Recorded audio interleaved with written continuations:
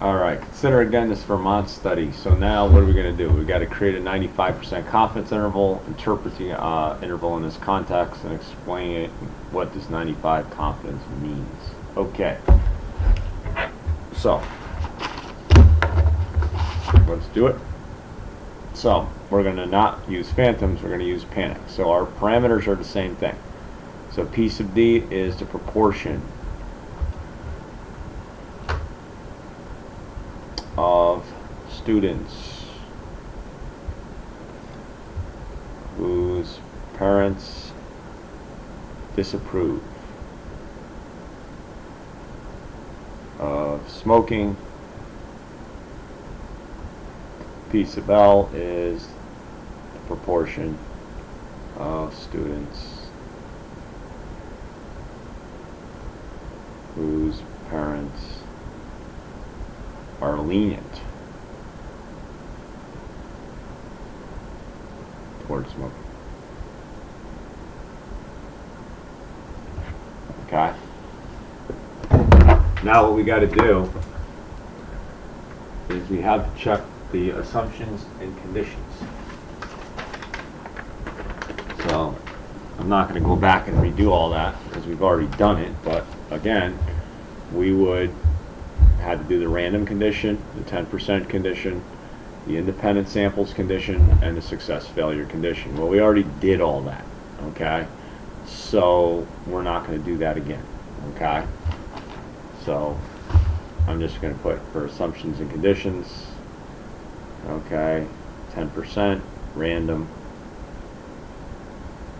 success failure, and then you would do independent samples.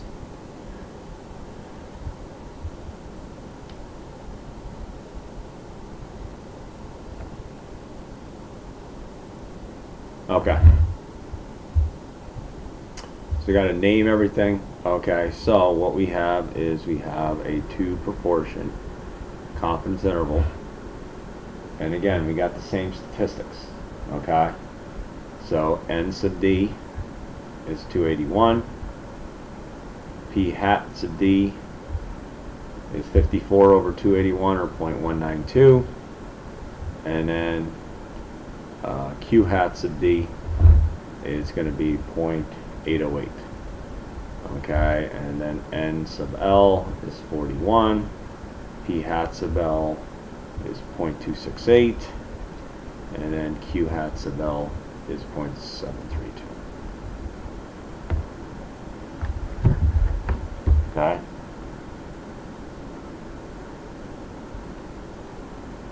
Alright, so now we've got to calculate the interval. Okay, so I'm going to do this. I always like to do the larger one first. So I'm going to put the lenient parents first. So I'm going to put 0.268 minus 0.192. Okay. Plus or minus 95% confidence interval has a z-score of 1.96 times the square root of. Now, we're not going to use p pooled here. Okay, because we're not using standard deviation, we're using standard error. So we're going to do P hat sub L times Q hat sub L over N sub L plus P hat sub D, Q hat sub D over N sub D. Okay, now you could have done this the other way. You could have put the 0.192 first and check. You'd be comparing parents that disapprove to parents that are lenient. Okay, I did it the other way because I like to use the larger number first. You could have put these opposite. That's fine. Again, when you add, it doesn't matter what order you add in. You just can't mix these percentages with each other. So you can't put this 268 where this 0.192 is. This fraction, you could do this fraction first plus this fraction second. That would be fine. Okay. Now we got to go and get the interval. So we're going to go to stat test, and we got to let's try that again. Okay, and let's go to 2 prop zient. There it is. Okay, 2 prop zient, and I'm going to just switch these, okay, because I want the lenient parents first, and I want the 54 of the 281. I want the disapproving parent second, okay, and that's our interval.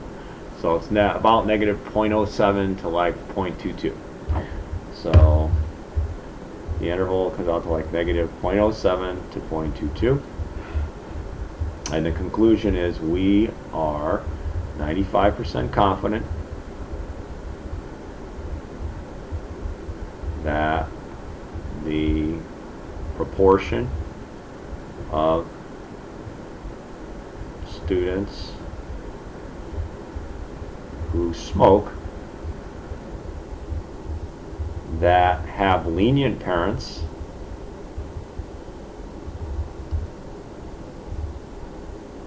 is from 7% less than to 22% more than the proportion of students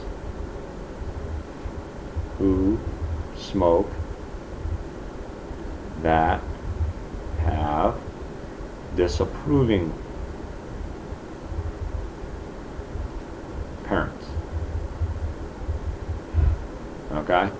Now if you did this interval the other way, you got the negative 0.22 and you got the 0.07 the other way. So your interval would read, we are 95% confident that the proportion of students who smoke that have disapproving parents is from 22% less than to 7% more than the proportion of students who smoke that have lenient parents. It would just be the opposite way. Your interval would be exactly the same. It would just be switched around. So the last question is, well, what does a 95% confidence interval mean? And what it means is we expect 95% of random samples of this size to produce intervals that contain the true difference between the proportions. So that's what a 95% confidence interval means. This is the interpretation, and that would be the meaning of it.